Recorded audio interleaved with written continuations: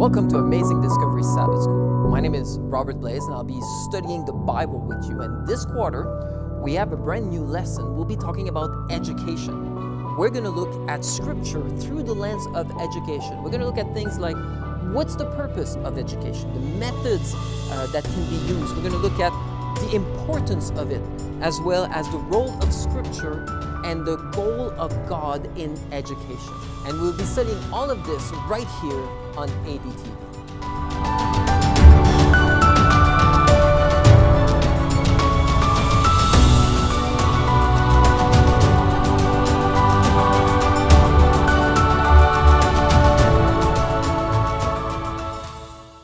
Welcome once again to Amazing Discovery Sabbath School. Today we are starting a brand new quarter, and so before we go any further, let's start with prayer. Father, we want to thank you so much for having the privilege to study Scripture. Father, this great book is the only book that we can fully depend on to teach us, Lord, the true and great lessons of life. And Father, it is only through you and through your Holy Spirit that we can be taught accurately. And so, Father, I pray that today you be our great teacher, showing us, Lord, the great truth of life, the great truth that we need to understand to prepare us, Lord, for whatever comes our way. And Father, I am unworthy at this time to even speak your word. And so, Lord, I cannot do this unless you, Lord, help me. And I pray, Lord, that you will put your words in my mouth, help me to speak, clear my mind from everything. And I pray that all of us that are here to listen to you, Lord, will hear your words through me. Father, I pray that you soften all of our hearts and that you prepare our minds to absorb, Lord, all the material that you have for us. I ask, Father, that you forgive us for our sins, Lord, all the things that we've done, Lord, to destroy all that you're trying to do, Lord. Forgive us and cleanse us at this time and help us, Lord, to be faithful and to walk in your way. And I thank you for this moment, and I pray this in the name of Jesus, our Lord, our Savior, and our righteousness. Amen. Today, as we start a new quarter, we'll be talking about education. We're going to be looking at Scripture through the lens of education. And in a real sense, we're all really students in this great drama of life. We are all being taught new lessons every day. From the moment we are born to the time that we take our last breath, we are learning something. We're absorbing data, and we need to do something with that information. Now, we often look at education from the sole perspective of schooling. And it is true that it's a big bulk of our education, but it's not just that. It goes way beyond that. It doesn't end there. It doesn't even start there. In fact, every new chapter of life brings new sets of lessons. Every experience teaches us something new, something to do with life. Scripture is also the most important book, the most important textbook, because not only does it teaches us things about God and about the future, but it helps us to prepare for decisions today. And as these decisions are being made, it prepares us for the future and for life eternal. Now, I also like to submit to you that at any point in time, we are either a student or a teacher. And so we're going to look a little bit at the difference between these two. And finally, we need to remember that we are involved in the school of Christ. Every day, Christ is teaching us lessons because he has a purpose for us. As our great teacher, he is preparing us to be a lot more than what we are now. And I'd like to start by reading these two fabulous quotes that will give us an idea of what true education is all about. So the first one is from Christian Education, page 63. It says, the true object of education is to restore the image of God in the soul. And I'm going to put that on the board here. It says that the true object, so the true object of education, and we have to keep that in mind throughout the whole quarter as we're going to be studying, because we need to remember that, is to restore the image of God in the soul. Now, we all know we were created in the image of God, but that image has been marred. And so the true object of education is to restore that image. The quote goes on, In the beginning, God created man in his own likeness. He endowed him with noble qualities. His mind was well balanced, and all the powers of his being were harmonious. But the fall and its effect have perverted these gifts. Sin has marred and well nigh obliterated the image of God in man. It was to restore this that the plan of salvation was devised, and a life of probation was granted to man, to bring him back to the perfection in which he was created, is the great object of life, the object that underlies every other. It is the work of parents and teachers in the education of the youth to cooperate with the divine purpose, and in so doing, they are laborers together with God. And so, the great object of education is to restore the image of God in the soul. And this other quote here, it's from Counsels to Parents, Teachers, and Students, page 37. It says, "The knowledge of God and of Jesus Christ expressed in character is the highest education. It is the key that opens the portal of the heavenly city. This knowledge, it is God's purpose that all who put on Christ shall possess." And so to restore the image of God is to restore the character to what it ought to be. And the character has to be a righteous character, a character of righteousness, just like Jesus, just like God. And so our memory text today is found in the book of Job, chapter 36. So if you have your Bible with me, go to Job 36. We'll be reading verse 22. It says, fascinating statement, "Behold, God exalted by his power, who teacheth like him?" So here we have a question asking, who teaches like God teaches? Because God is the greatest teacher, but his method of education, especially by today's standard, would be considered very, very unorthodox. Today we think of education mostly from books. Like we read books, we have textbooks, we think a lot of intellectual development, and a little bit of practical. But God is not just interested in that. He doesn't neglect the intellectual. He doesn't neglect the physical. But the primary thing that he's interested in is to develop character. His methods are varied. He uses law, nature, experiences, miracle, witnessing, prophecy. All these things packaged together is for the sole purpose of developing character. His methods are varied, and they go beyond just the mere intellectual textbook that we're so used to.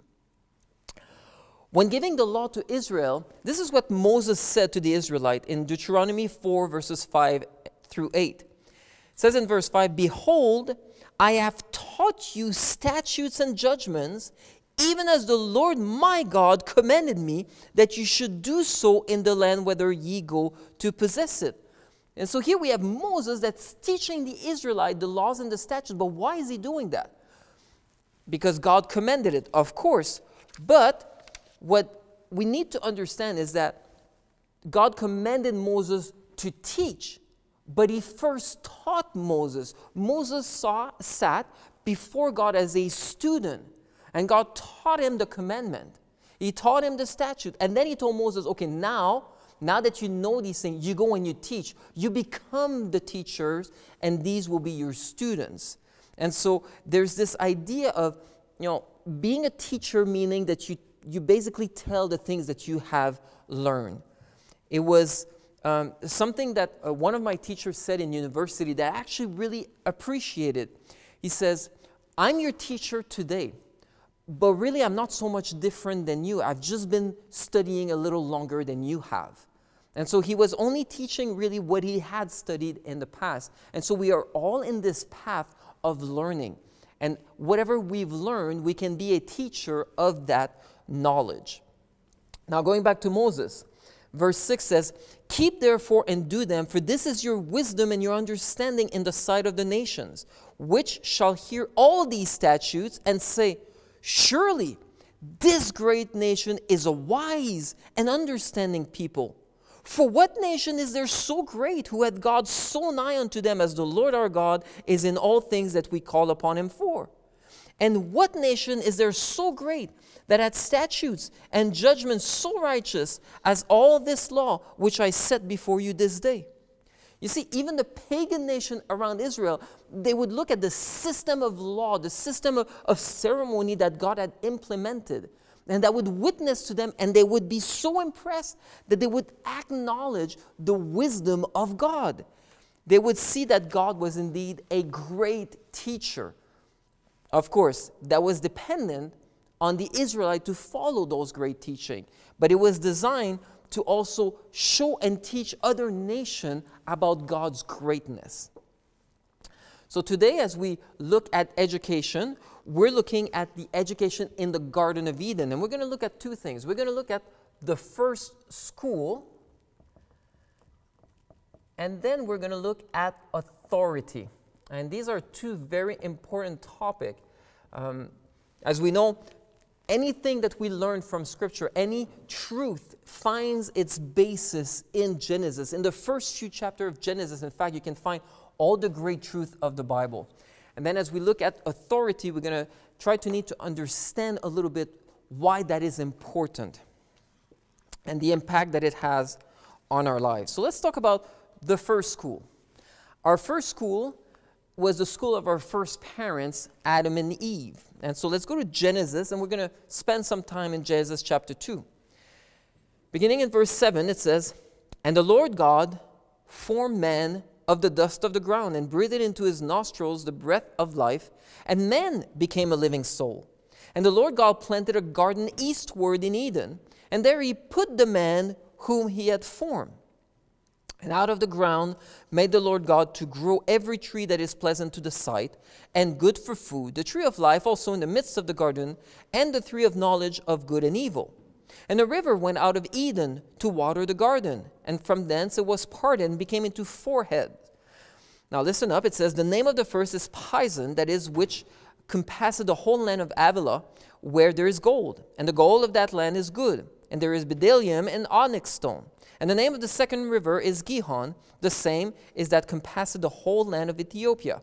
And the name of the third river is Hiddekel, that is, which goeth toward the east of Assyria, and the fourth river is Euphrates."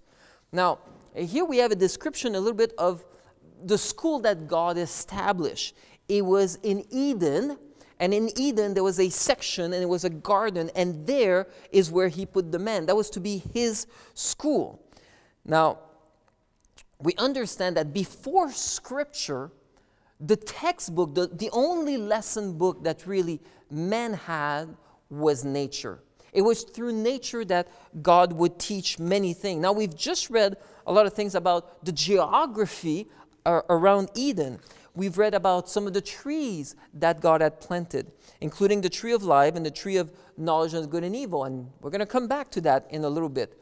But if you think about it, when Jesus was on earth and he was teaching, a lot of the lesson that he used, a lot of the things that he taught in parable actually came from nature. He would talk a lot about seed sowing and how they grow. And he would talk about sheep. He would talk about farming. He would talk about gardening. He would talk about all these different little things that are everyday occurrence and things that you can see in nature all the time. You think about the mustard seed, right? That's another one of them. All these different things Jesus would use as an illustration to teach about spiritual things and great truth. And it was the same in Eden. It says in verse 15, "And the Lord God took the man and put him into the Garden of Eden to dress it and to keep it."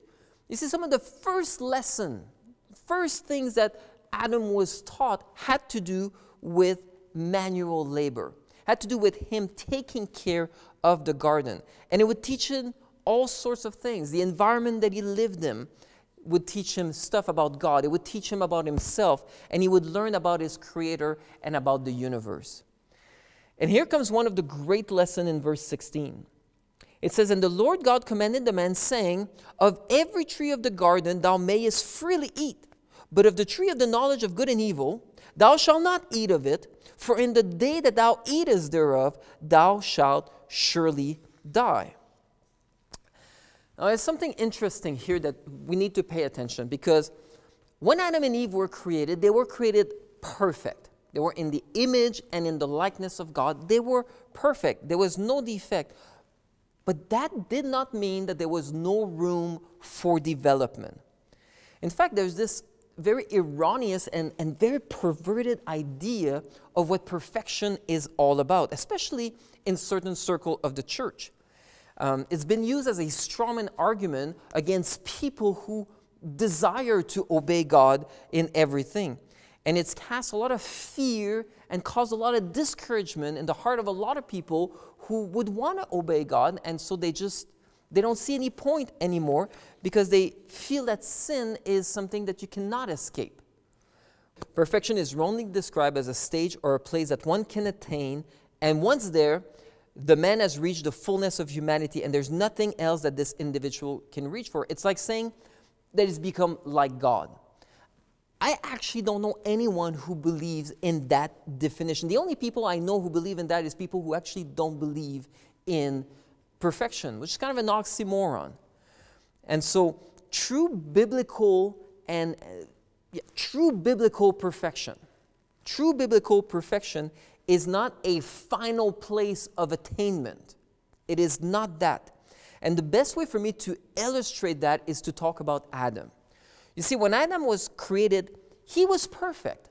But you know what? He could still grow. There were still many things for him to learn and to apply in life. Everything he knew did bear the stamp of perfection. He did it properly. He did it well, but he was still growing. He was still learning and improving. And it is the same thing for us. Every time we learn something, we continue and we grow. And that's why the tree of knowledge of good and evil was there. It was to permit him to make a choice, so that as he made a choice, it would allow him to grow and to perfect his righteousness and to grow in righteousness. If there is no choice, there is no possibility for growth. You cannot grow.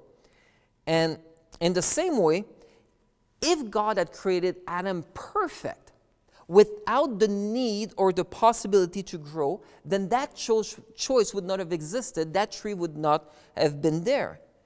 The very fact that the tree was there proves the fact that there was a choice that was available. It proves the fact that Adam, though perfect, could still grow. Because otherwise, that tree would have been useless. And if Adam didn't need to grow, if he didn't need to choose, then he would have never made the wrong choice, because that would have been an imperfect choice. So the fact that Adam could choose between two different things shows us that growth is possible and that perfection is something that we grow into. So I hope that, makes it a little easier to understand what true perfection is all about. Let me read this passage here to try to clarify that in the book Education, page 15. It says, when Adam came from the Creator's hand, he bore in his physical, mental, and spiritual nature a likeness to his Maker. God created man in his own image, Genesis 1:27. It was his purpose that the longer man lived, the more fully he should reveal this image, the more fully reflect the glory of the Creator. All his faculties were capable of development. Their capacity and vigor were continually to increase. Vast was the scope offered to their exercise. Glorious the field open to their research. The mystery of the visible universe, the wondrous work of him which is perfect in knowledge, invited man's study. Face to face, heart-to-heart communion with his Maker was his high privilege. Had he remained loyal to God, all this world have been his forever. Throughout eternal ages, he would have continued to gain new treasures of knowledge, to discover fresh springs of happiness, and to obtain clearer and yet clearer conception of the wisdom, the power, and the love of God. More and more fully would he have fulfilled the object of his creation, more and more fully have reflected the Creator's glory. And so there is a principle of growth that was placed in Eden, and that is still available to us today. Now, going back to our passage, continuing in verse 18, we look a little bit at some of the other lesson that God had to teach him. And the Lord God said, "It is not good that man should be alone. I will make him an helpmeet for him." And out of the ground the Lord God formed every beast of the field and every fowl of the air, and brought them unto Adam to see what he would call them.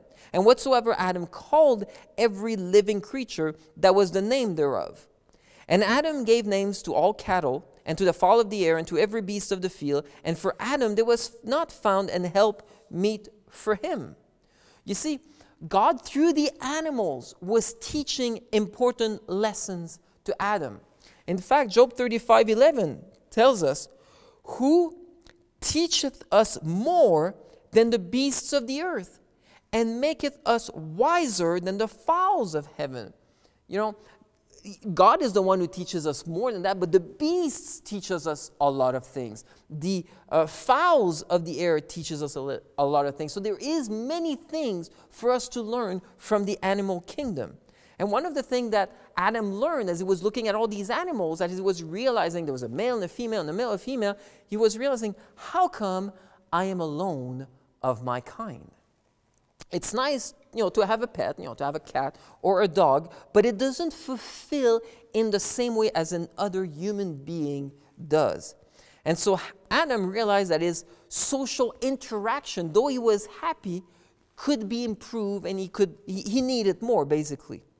And so in verse 21 we read, "And the Lord God caused a deep sleep to fall upon Adam, and he slept. And he took one of his ribs and closed up the flesh instead thereof. And the rib which the Lord God had taken from man made he a woman, and brought her unto the man. And Adam said, This is now bone of my bones and flesh of my flesh. She shall be called woman, because she was taken out of man." And that was a great revelation for Adam, the importance of another being, especially as Eve became Adam's wife. There was this new field of relationship, this new field of things for him to learn, to experience, and to enjoy. It was completely at a different level. And so he was learning even more. And so within the environment that God had provided, our first parent had all the important aspects of life in front of them, all the important information for them to learn and to grow. And they would have continued, except we understand and we know that they chose differently. And they sinned, they made a mistake, and because of that, they decided to follow the teaching of another. And in Genesis 3, we read, verse 1, "Now the serpent was more subtle than any beast of the field which the Lord God had made. And he said unto the woman, Yea, had God said, You shall not eat of every tree of the garden? And the woman said unto the serpent, We may eat of the fruit of the trees of the garden, but of the fruit of the tree which is in the midst of the garden, God hath said, Ye shall not eat of it, neither shall you touch it, lest you die." Now, obviously, we see here that Eve misquoted God. She did not properly understood the lesson, or at least she didn't take them as seriously as she should have. And as a result, we should see this as a big warning from us, like large warning, that there's many things that God has taught us, but how seriously do we take them? How seriously do we take the teaching from Scripture? Even if it looks like a small thing, even, we're trying to look for loophole. But what about the consequences and how large it is? And we should be serious with them. We often use our judgment when we come to certain situations. We analyze them based on how we think, and we determine that perhaps God was not really that serious about that aspect. And then we just follow our own judgment. And the consequences are oftentimes very disastrous. And this is exactly what happened. If God was not serious, He would not bother telling us certain things. If His laws were not important, He would not have bothered giving them to us. If the plan of salvation was not important, He would not have bothered putting it together. And quite frankly, if sin was not so grievous and important, it would not have needed Jesus to come and die for our sins. And so we need to remember these things. God's thoughts are not our thoughts. He sees way beyond what we can see with our finite human vision. Verse 4, and the serpent said unto the woman, Ye shall not surely die, for God doth know that in the day you eat thereof, then your eyes shall be opened, and you shall be as gods, knowing good and evil. And when the woman saw that the tree was good for food, and then it was pleasant to the eyes, and a tree to be desired to make one wise, she took of the fruit thereof, and did eat, and gave also unto her husband with her, and he did eat.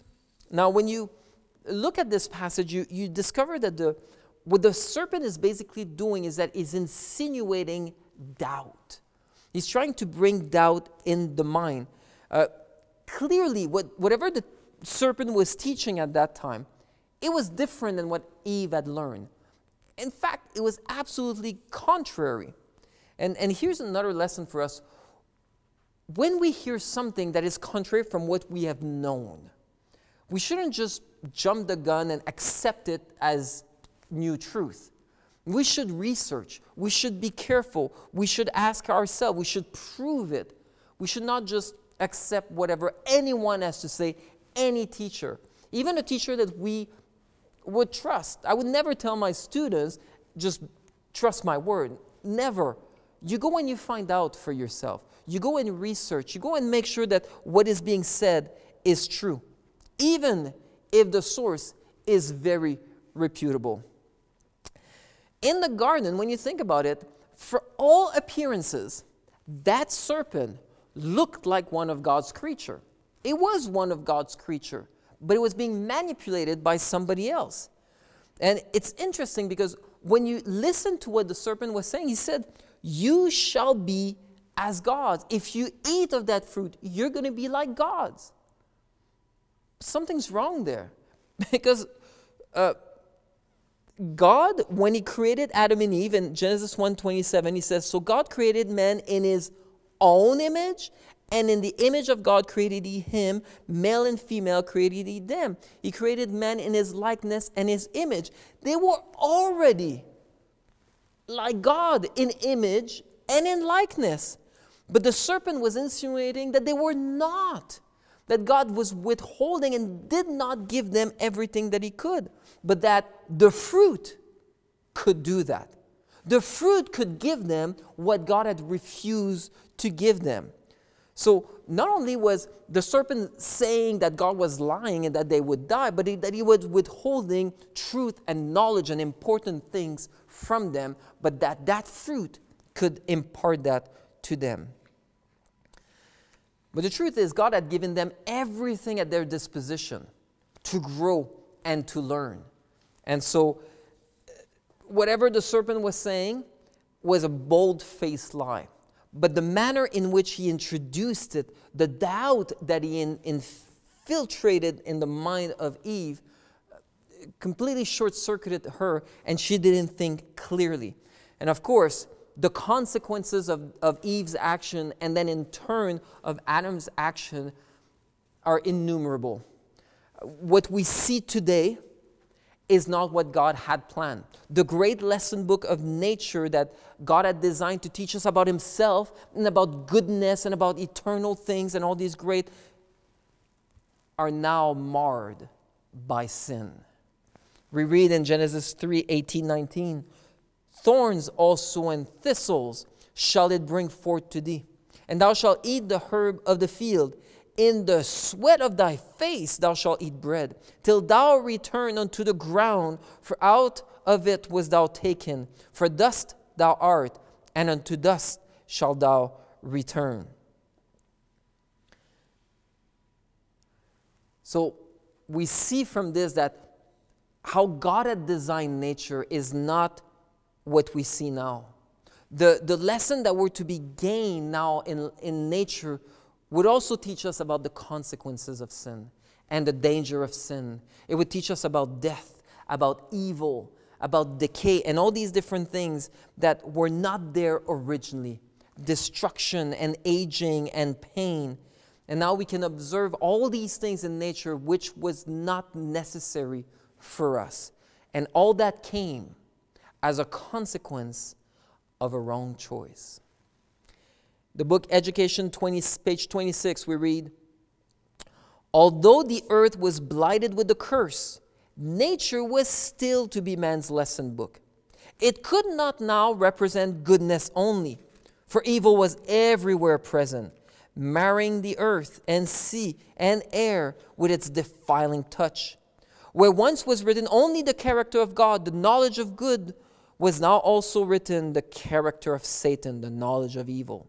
From nature, which now revealed the knowledge of good and evil, man was continually to receive warning as to the results of sin. In drooping flower and falling leaf, Adam and his companion witnessed the first sign of decay. Vividly was brought to their mind the stern fact that every living thing must die. Even the air upon which their life depended bore the seeds of death. Continually they were reminded also of their lost dominion. Among the lower creatures, Adam had stood as a king, and so long as he remained loyal to God, all nature acknowledged his rule. But when he transgressed, this dominion was forfeited. The spirit of rebellion, to which he himself had given entrance, extended throughout the animal creation. Thus, not only the life of man, but the nature of the beasts, the trees of the forest, the grass of the field, the very air he breathed, all told the sad lesson of the knowledge of evil. Only, unfortunately for them and for us, the lesson now that Adam and Eve would learn would be quite different. They lost their one-on-one personal communion with their God, with their great teacher. And now they would learn the terrible lesson and the price of sin. But they would also learn about the truth of the gospel and about salvation and about forgiveness. And that's what we see in Genesis 3:15. It's the first time that we learn about how God is not abandoning us. But think about it. When fall comes, autumn, we look at the trees and they're changing color, and it's nice, it's beautiful, it's all sorts of hues of red and yellow and gold. But when you think about it, when Adam first saw that, can you imagine when he first saw the first leaf of a tree fall off? I can only imagine him crying, realizing this is a consequence of my sin, of what I have done. And so everywhere on earth we see these different things that sometimes we don't realize it, but they should not have been there, and they were not there in the first place. Some of the things that we also learn in Genesis, in verse 21, we read, unto Adam also and to his wife did the Lord God make coats of skin and clothed them. You know, in order to provide those coats of skin, some animal had to die. Some animal had to be sacrificed. And this is the first hint of the sacrificial service that God would institute, which would foreshadow the great sacrifice that God himself would make in Jesus. And from them, of course, the system grew, where we have the whole sanctuary service, where we learn all the details actually of the plan of salvation. The whole sanctuary service is a giant school of salvation to teach us how God would take care of sin in types and shadows. And so these are some of the ideas that we can see in the first school that God had established and what he was hoping to achieve. Now I want to talk a little bit about authority. Authority. You see, the relationship between a student and a teacher is, in a real sense, about authority. A teacher comes with authority, with a certain amount of oversight, if you will. When Eve accepted the teaching of the serpent, she also accepted his authority over her and moved God's authority away from her. And so whether we be one who is learning and we are a teacher, whether we are in university or kindergarten, even at church, the person that stands speaking has authority. He speaks the things with authority, and therefore comes responsibility and duty. And such responsibility and duties ought to be taken very seriously. Very, very much seriously. God takes it seriously. Look what James says in chapter 3, verse 1. It says, "My brethren, be not many masters," and the word masters here means teacher. "Be not many masters, knowing that we shall receive the greater condemnation." And that scares me to stand here, because it speaks about a greater condemnation. Why? Because whatever is being spoken out of the mouth of a teacher has an impact on a student. And the impact can either bring them to eternal life, closer to it, or closer to eternal damnation. And so there is a huge amount of responsibility that befalls on a teacher. And it is important to pray for our teachers in our schools and in our churches to make sure that they are anointed by God, by the Spirit of God, that they speak the word of truth and the word of Scripture, that they may not lead anyone astray. For God knows, and we know, that there are many teachers and false teachers out there that speaks things that are incorrect, that are wrong, and brings people into damnation. This was the case in the time of Jesus. Matthew 23:15. "Woe unto you, scribes and Pharisees, hypocrites! For you compass sea and land to make one proselyte." A proselyte means a convert, somebody who follows the teacher, which was the scribe of the Pharisees. He says, "And when he is made, you make him twofold more the child of hell than yourself." What Jesus was saying is very simple. These teachers were making people worse than what they would have been without them.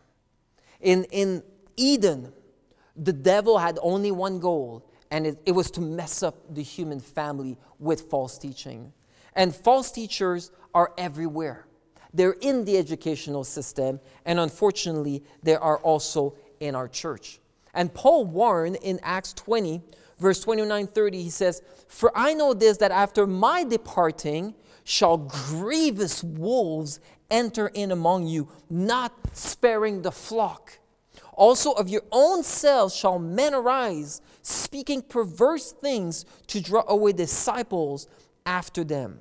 So it's not a surprise. It shouldn't be a surprise, because we were warned. There are false teachers. There are false Christs. There are false prophets. There are false teachers. And they're there, and all they're trying to do is to deceive.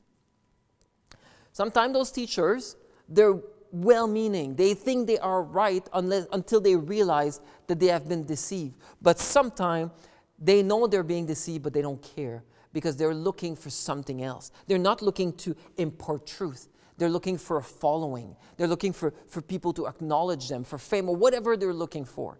And so we have to be attentive.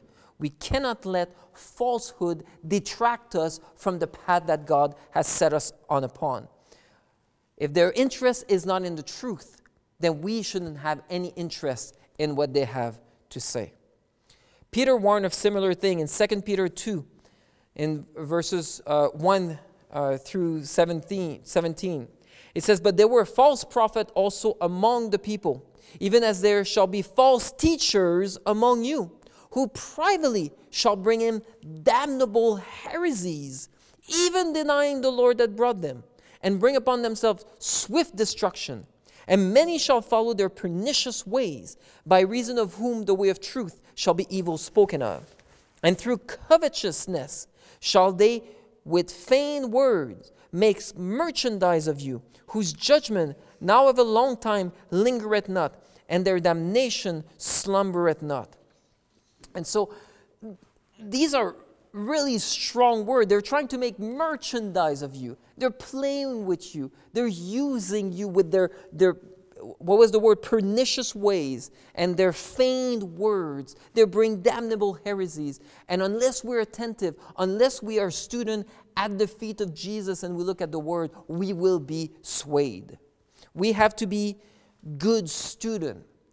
Because it's not just being a good teacher. We also have to be good students. And good students are Berean. Acts 17:10-11 says, "And the brethren immediately sent away Paul and Silas by night unto Berea, who coming thither went into the synagogue of the Jews. These were more noble than those in Thessalonica, in that they received the word with all readiness of mind and searched the scripture daily whether those things were so." And so they did not just receive everything, but they also did not just reject everything. They accepted what was said. Okay, I've heard what you say. Now, let me go and do my research. Let me go find out if these things are so. If Eve would have done that, if Eve would have received whatever the serpent has to say, okay, I listened, I heard what you say. Now, let me go find out if that is true. If she would have gone back and compared the teaching, maybe she could have gone back to God. Listen, I've heard these things. Can we talk? Can we have a discussion here? Can we look at that? Maybe our condition today would have been different. If you think about it, of all the things that has happened in our past and the decisions that we have made, and oftentimes based on wrong information, what if we would have taken a little bit more time to think about it, to research? Where would we be today? Where would our church be today? Maybe if we did not reject so much what some of our pioneers had to say, or what the spirit of prophecy had to say, or what Jesus had to say, maybe we'd be in a different place today. The warning is to students as much as it is to teacher. We have to be good students, and we have to be good teacher. Speaking to Timothy, Paul writes these words in 2 Timothy 4:1-5. He says, "I charge thee therefore before God and the Lord Jesus Christ, who shall judge the quick and the dead at his appearing and his kingdom. Preach the word, be ready, be instant in season and out of season.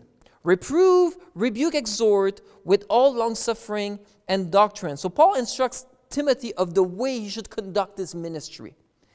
And he ought to be solid in his ministry, not to be swayed. Why? Because he says in verse 3, "For the time will come when they will not endure sound doctrine, and after their own lusts shall heap to themselves teachers having itching ears. And they shall turn away their ears from the truth, and shall be turned unto fables. But watch thou in all things, endure afflictions, do the work of an evangelist, make full proof of thy ministry." Paul warns that people have itching ears, meaning they don't like to hear certain things. And because they don't like to hear certain things, they don't accept these things. You know, we live in a time, for example, in our church where we don't like to hear about sin. We don't like to hear about sin. We like to hear about love and about grace. Love is great, and sin is great. No, not sin, sorry. Love is great, and grace is great. But the problem is that we need to hear about sin also, because sin is a problem that we need to face. If we don't look at the problem, we're never going to be able to find the solution. And if we don't understand the problem of sin, we're not going to understand the solution of salvation and of Jesus Christ. We can't just ignore it. I had this software on the spirit of prophecy, and I decided to do a quick research just for fun. So I typed in love just to find out how many hits I would get. And I got about 10,000-ish hits. That's quite a lot of quotes about love. And then I decided, you know what, let me check sin. And when I checked sin, I had over 30,000 hits. That's 3 times as much. Why? Because sin is a problem that we need to pay attention for. And we cannot be having itching ears. I don't want to hear this. I'm not interested. No, we have to hear sometime the unpleasant truth. Now, I'm not talking unpleasant people who speak unpleasantly. I'm talking about the truth that makes us uncomfortable because they tug at the heart, because they tell us that, listen, something's wrong and you need to fix it. You need to accept that there's a problem, because if you don't accept that there's a problem, you won't be able to accept the solution and you won't be able to change. And we need If your ears itch, that's not such a bad thing. Let it itch, and then find the solution, and they'll stop itching. We have to first of all, we have to stop putting teacher who speaks smooth truth. We have to start lifting up teacher who speak truth, whether it's smooth or not, whether it hurts or not. We have to stop self-deceiving ourselves, because otherwise we're not going to make it. We're not going to achieve what God wants to achieve in our life. We are self-destructing ourselves when we do that. So, yes, there are bad teachers, but don't be a bad student. Be a good student. Education, page 30.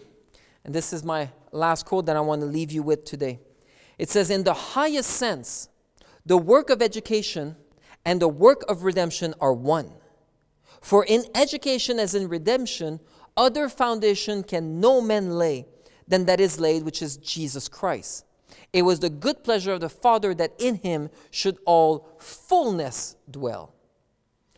Under changed condition, true education is still conformed to the Creator's plan, the plan of the Eden school.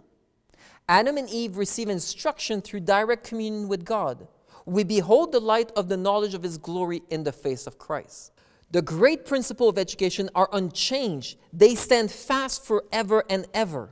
For they are the principles of the character of God. To aid the student in comprehending these principles and in entering into that relation with Christ, which will make them a controlling power in the life, should be the teacher's first effort and his constant aim. The teacher who accepts this aim is in truth a co-worker with Christ, a laborer together with God. Let us pray. Father, we come to you this morning humble. Father, we come to you today humble, knowing that you have a plan for us, that we must learn of you, that from the very beginning you wanted something for us. But how many times did we fail to learn the lessons? And yet, Lord, you are still patiently showing us the truth, showing us where we ought to be, showing us the way.